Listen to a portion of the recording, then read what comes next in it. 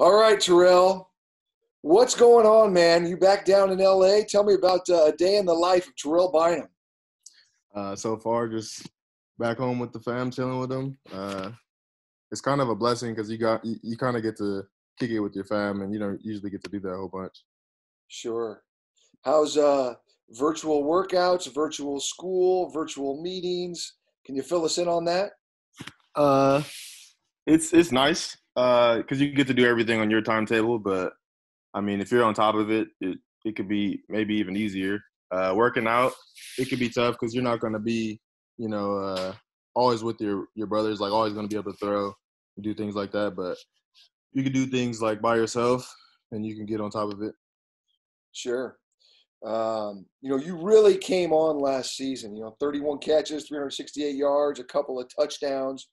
What was your biggest takeaway from a season ago on the field? I just got to build on it. I always knew I could show something, but I just needed opportunity, and I got it. And I got to keep my foot on the gas pedal. Got to keep getting better.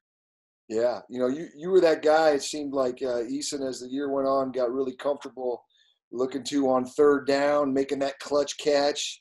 I think of the Oregon game. He had 6 catches, 43 yards, I think, and then obviously 5 catches, another 67 yards in the Vegas Bowl. So you really came on down the stretch of that season, and that's certainly got to build some confidence going into 2020.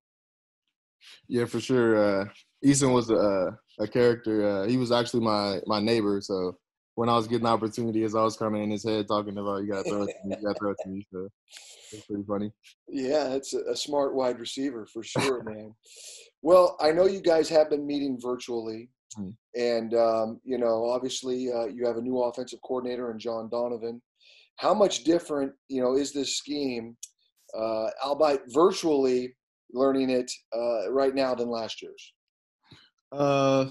Well, we got to put a little bit on because we got a little bit of OTAs, but the offense it's like a pro style offense. I mean, we can pretty much do everything. So I'm excited for it. I'm eager to see how it's going to turn out. Like right now, it looks like we're about to be pounding the ball, but with who we got, we could probably do everything we really want.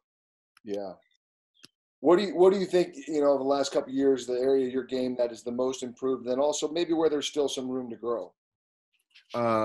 I think my best asset, like as a football player, is probably my hands, hand strength. I feel like if the ball's in like my vicinity, I'm probably gonna go get it. And as far as what I can get better at, is probably like studying defenses. Um, I started to get better at that toward the end of last year, but being able to know what's going to happen before I do it would be a big asset to my game, I think. Yeah.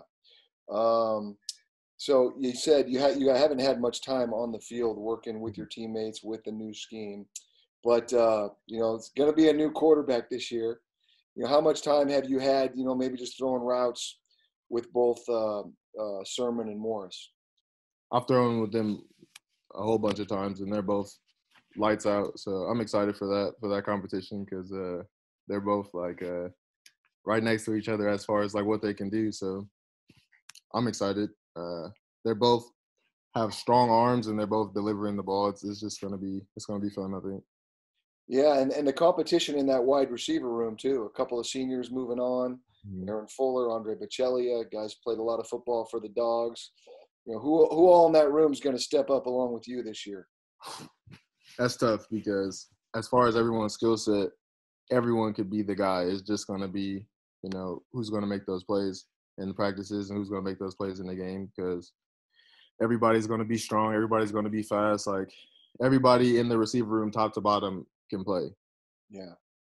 And talk about working with Junior Adams last year, his first year as a wide receiver coach, and what a difference he made for you.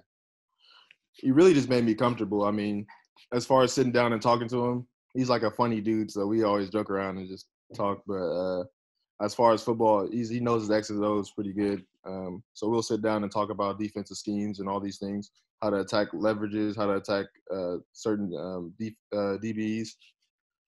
So I've got really close with him. Like I'll shoot him texts all the time of like, how would you release versus this? How would you do the versus this? And he always has something good to say. So we've got really close. That's awesome. You had to be pretty excited watching the draft and seeing receiver after receiver after receiver get drafted this year. I mean, the game is changing right Mhm. before our eyes. Who was maybe your favorite receiver growing up? You modeled your game after any one guy in particular, and at what age did you say, I want to be a receiver. I don't want to be a Yeah. running back or a quarterback. I want to play wideout. One of the guys that I actually loved watching was actually Chad Johnson. I think he brought the like diva to the receiver, but it was kind of like a funny way. Like he was having fun with it, and I like the way he played. Always like kind of talking his stuff and like just really playing with a smile on his face. I always kind of to emulate that. But I think my favorite player growing up had to be Devin Hester, but that was more in the return game. He is super explosive. Yeah. At St. John Bosco, were you just strictly a receiver? Did they play you everywhere? Did you know from day one that that's what you were going to be? It was actually pretty tough. I played a little bit of defense toward the end of the year, my senior year, and my coach was actually telling me that I probably would have been a better defensive player. But it was just mostly because I understood a lot of route schemes and I was just instinctual. Yeah. Well, who is the toughest DB you've stacked up against? Maybe in practice, maybe it is someone in the Pac-12 conference or in one of the bowl games. If you had to, one guy who's that toughest DB you've lined up against? I'm going to have to go Byron Murphy. At the line of scrimmage, he was just like unlike everybody else. He's just kind of like a good shuffler. He's trying to stay in front of you the whole time, and it really helped me because he was basically teaching me what I should do versus that. Sure. Okay, so this is this your fourth year already? Going to be a junior? Yeah. Golly, it goes by fast, man. Uh, What would you say is the biggest challenge of being a student athlete today in college, this day and age of college football? Time management. Yeah, I would say time management. It's hard to really balance trying to be the best football player and trying to stay on top of your schoolwork. I've been blessed to be able to do both. I feel like it's pretty natural for me, but as far as everybody else trying to do their majors and everything like that, you can get caught up and get overwhelmed. But I think our staff and our everything at UW, they kind of help you as far as tutoring and everything, help you stay on top of everything. yeah. And what are you majoring in, Terrell? Calm right now, and with sales, going to get sales too. Right on, man. Good Hmm. stuff. Okay, so last year we didn't mix it up a lot, but we worn a lot of different combinations of uniforms at UW over the years. What's your favorite? The favorite that I've seen, we haven't worn it yet, but I either like the All Blacks. The All Blacks were clean when I seen it. I think we wore it versus USC, and it was crazy when I watched it. All white is nice too, but that was when they had the all white helmets too. That was insane too. Okay. Well, any message for Husky Nation? I know you're chomping at the bit to get back up here and get out on the field with your boys, but until then, any message? Everybody stay safe. We'll be back at it soon. Stay at home so we can play and go Dogs. I love it, man. Thanks for your time, bro. Be safe and hope to see you up here sooner than later. Got you. All right. Thanks, Terrell. Have a good one. You too. Bye-bye.